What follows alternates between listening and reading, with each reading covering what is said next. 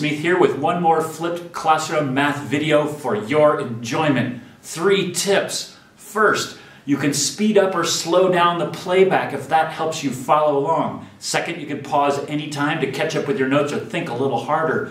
Lastly, you could turn on the captions, which will show you my words on the screen below.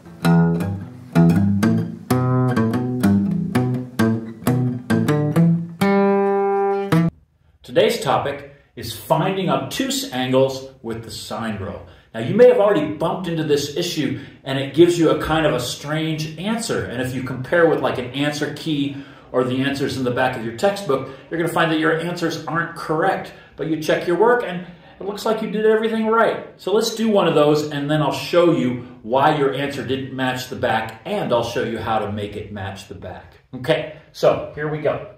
Here's our triangle. And yep, we're being asked to find theta, and theta is obviously obtuse. Remember, obtuse angles are bigger than 90.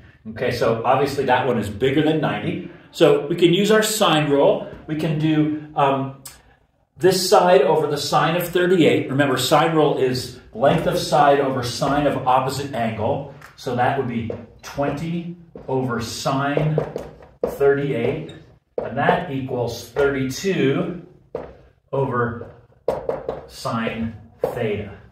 Now, the most thorough, easiest to keep straight way of dealing with two fractions equal to each other is to first cross multiply. So I'm going to multiply 20 times sine theta. So I get 20 times sine theta, and then I bring down my equals, and then I cross multiply this way, equals 32 times sine 38. Now I need to get sine theta alone, so I'm just going to divide both sides by 20. 20 there, 20 there. These cancel, and I get sine theta equals 32 times sine 38 over 20. Now I'm going to use my inverse trigonometry. If I know that sine theta equals all that, then the sine inverse of all that equals theta. So let's write that step.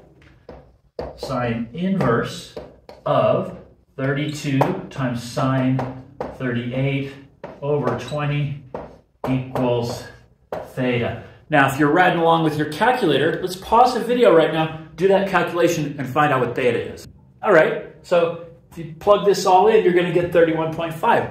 Yay, I got my angle. Flip into the back of the book and look at the answers and check it, and the answer is not 31.5. Now, if you do the reasonableness test on your answer, you don't need to look in the back of your book to know that something's not right, because 31.5 is definitely an acute angle. It's not a terribly big angle, but our theta here, that's definitely obtuse. This angle on this diagram is bigger than 90, but my result is not. So there's something going on here. And you want to do that reasonableness test. If you just go down the road with these kind of problems and you find an obtuse angle and you circle that, you're not going to get all the points. Okay, so what's going on here? Here it is that I can draw another triangle that has the same measurements that we're looking at here, but has a different theta. Now watch this. Okay, so check it out. I have my 20 and my 32. So here's my 20 and my 32. Except what I did is I just rotated this 32 all the way out until this angle became 38 again. So this triangle has the same measurements as this one. I've got my 20, my 32, and my 38, which is in the same position. So suddenly I have two triangles that fit this diagram. And so here's what your calculator does. Your calculator always finds the smallest angle that works for the ratio that you put in.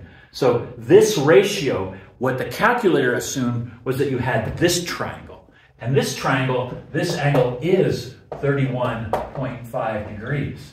So it told you the result for this one, not this one. Okay, so here's the secret. Your obtuse angle is always going to be 180 minus this one. So here's the thing. When you do your reasonableness test and you go, whoops, I got an acute angle, I know it's obtuse, I'm going to subtract my acute from 180 and I'll get my angle. So 180 minus 31.5 is going to be your obtuse angle. All right, so when I do my math on that one, I get 148.5 as my solution for this angle. And now, if I was working out of the book and I needed to check my answer, I'd go in there and I'd see, and this would line up just fine with the answer that they provide in your textbook. All right, here's another one to try. But I'm going to give you a tough task. Before we do the calculations on this, I want you to draw the triangle that lines up with this one, but has an acute angle where theta is instead of an obtuse. So maybe look back at your notes, look at how we drew that second triangle in the last example, draw this one in your notes, and then maybe right next to it, draw the version of it that has the same measures, 22 and 8, with a 16-degree angle here, but has an acute theta instead of an obtuse theta.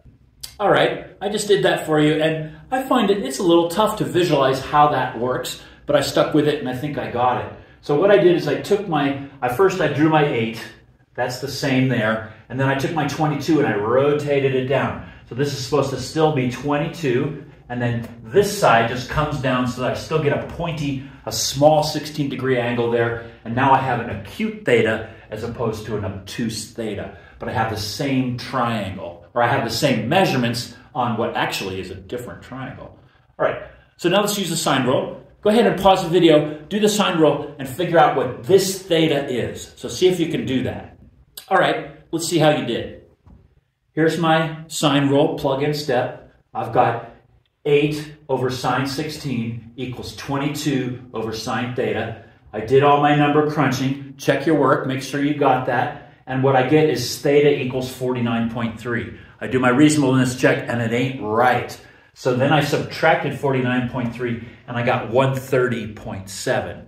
And then at the end of all that, I labeled my diagrams. So this one is the 130.7 and that's the 49.3.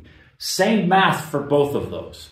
So the thing to remember is that when you take the inverse sine to find an angle, your calculator will find the smallest angle that satisfies what you're doing. So in this case, there are two angles. There's two triangles that meet these conditions.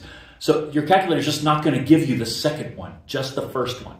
So that's why you have to do this when you're finding obtuse angles with the sine rule. Woohoo!